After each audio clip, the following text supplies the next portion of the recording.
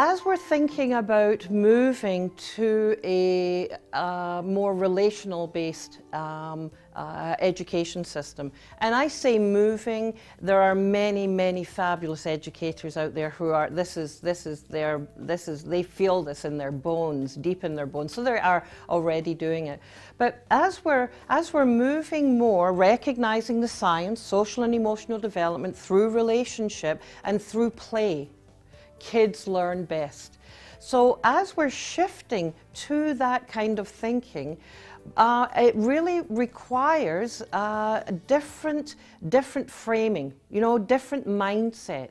If we think that kids are empty vessels, that what our job is to teach them how to behave, stuff that duck, as one of my families once said. They felt like, stuff the duck. I need my piano lessons, my math lessons, my this lessons.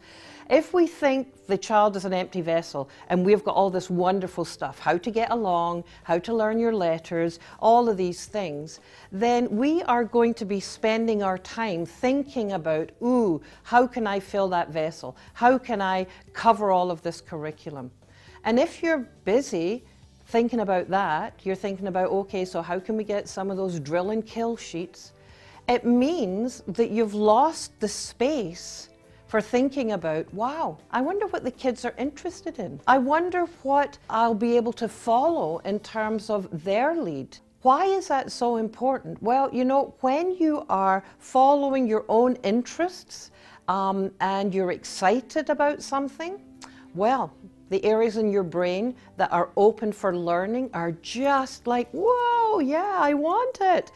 When you are being forced, stuffed, those areas in your brain for excitement and learning are not nearly as receptive.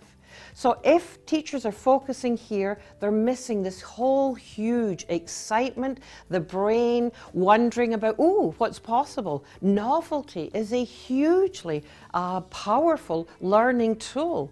And so kids learning from each other, oh, I didn't know that you would do that with that picture of the blue crane.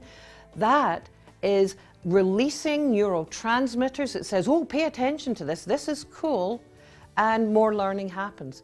But it's not just about more learning happens, more joy happens, more wonder happens, more, oh my Lord, this is a miraculous thing, this childhood and what kids are capable of doing.